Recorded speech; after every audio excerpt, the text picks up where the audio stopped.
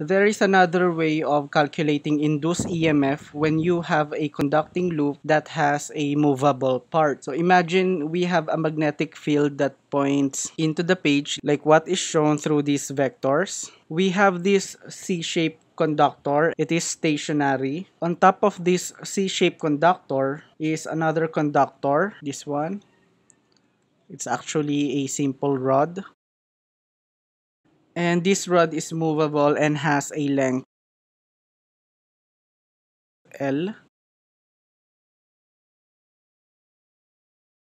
The rod and the C-shaped conductor actually touch each other, so effectively they form a closed conducting loop. Suppose I move this rod to the right with a velocity v. Since it is submerged in a magnetic field, right-hand rule number 1 dictates that the mobile charges in the rod will move upward. If you need a refresher course on the right-hand rule, please watch my lecture. The link is in the description box below. So obviously, this loop experiences a change in magnetic flux. Hence, the closed loop will have an induced EMF during this change of magnetic flux. To derive the expression for the induced EMF, let's focus on one mobile charge in this rod. For example, let's look at this one mobile charge. When the rod moves with velocity v, the charge experiences a magnetic force due to the magnetic field. So from our previous lecture, this magnetic force experienced by this charge, let's put Q, is equal to QV cross B, or cross the magnetic field. Recall this vector identity that if you have a constant multiplied to vector A and it is crossed with B, this is also equal to the constant C multiplied to the cross product of A and B. Essentially, I can take this Q out of the cross product. Now going back to the figure, this is the charge we are observing, and once it moves a distance dl, for example from this point to this point, let's just name that displacement as dl. So if this charge moves a distance dl, then the work done in moving this charge is F dotted to dl. I can calculate the dot product of this expression with dl to get an expression for energy or the work done on the charge.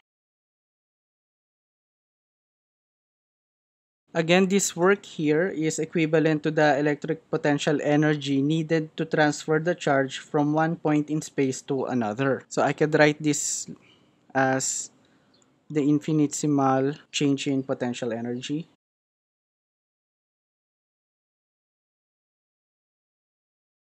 Now, recall the definition of electric potential. Electric potential is equal to electric potential energy divided by Q. And we can rewrite this as U equals VQ. And if you have an infinitesimal amount of electric potential energy, then this is also equal to an infinitesimal amount of potential times the charge.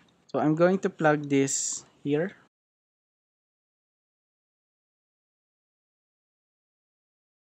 So this cancels out. Since this potential represents the induced EMF, I'll just replace this with this symbol.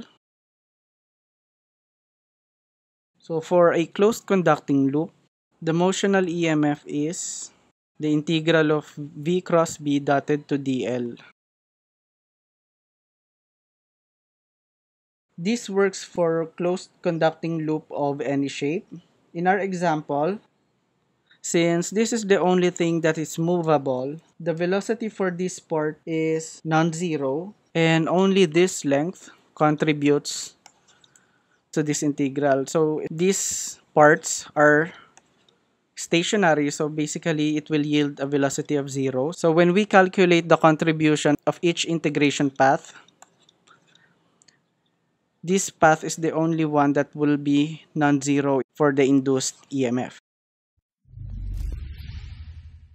To demonstrate how to calculate motional EMF, let's consider this problem. This problem is from OpenStax University Physics Volume 2, Chapter 13, Electromagnetic Induction, Problem 45. The rod shown below moves to the right on essentially zero resistance rails at a speed of v equals 3 meters per second. If the magnetic field is equal to 0.5 Tesla everywhere in the region, what is the current through the 5 ohm resistor?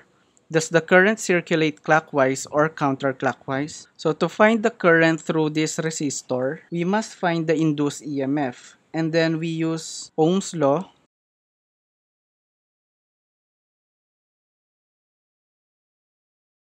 to calculate for the current. So again, this rod is moving with a velocity v to the right. The effective length that contributes to the induced EMF is this length, because this is the only parts of the rod that touches the zero resistance rails. And R here, based on the given, is equal to 5.0 ohms. So again, we need to calculate for the induced EMF to calculate the current through R. So writing down our working equation for the motional EMF. So based on the figure, the velocity and the magnetic field vectors are perpendicular to each other. So essentially, I can convert this into its magnitude. So E equals integral of VB sine theta. And I emphasized a while ago that they are perpendicular to each other. So essentially, this is sine 90 degrees.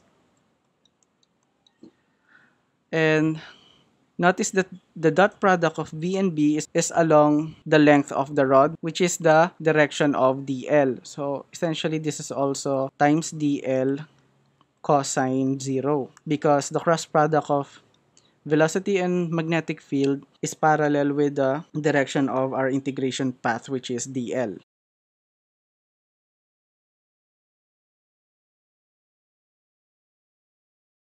In the problem, the magnitude of velocity and the magnitude of magnetic field vectors are constant, so I can put this outside the integral sign.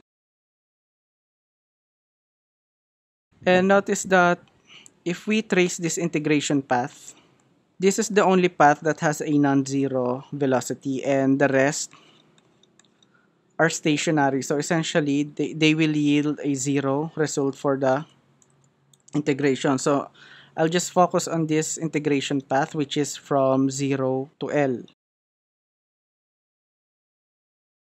So I'll end up with VBL evaluated from 0 to L, and I'll end up with VBL. And plugging in the values, I have 3 meters per second times 0.75 Tesla times a length of, I forgot to write the given, L is equal to 4 centimeters.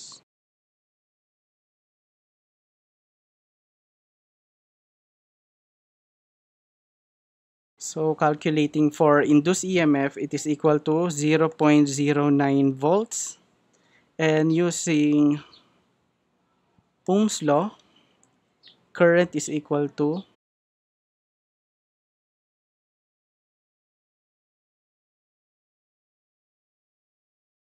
0.018 ampere.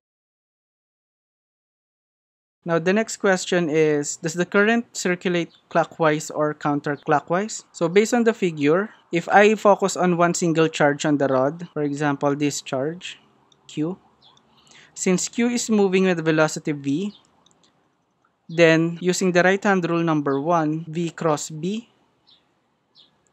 it moves this way. So if the positive charges are being pushed this way, and essentially it will flow through these resistanceless rails, if we trace this path, it actually moves clockwise. So the answer here is clockwise.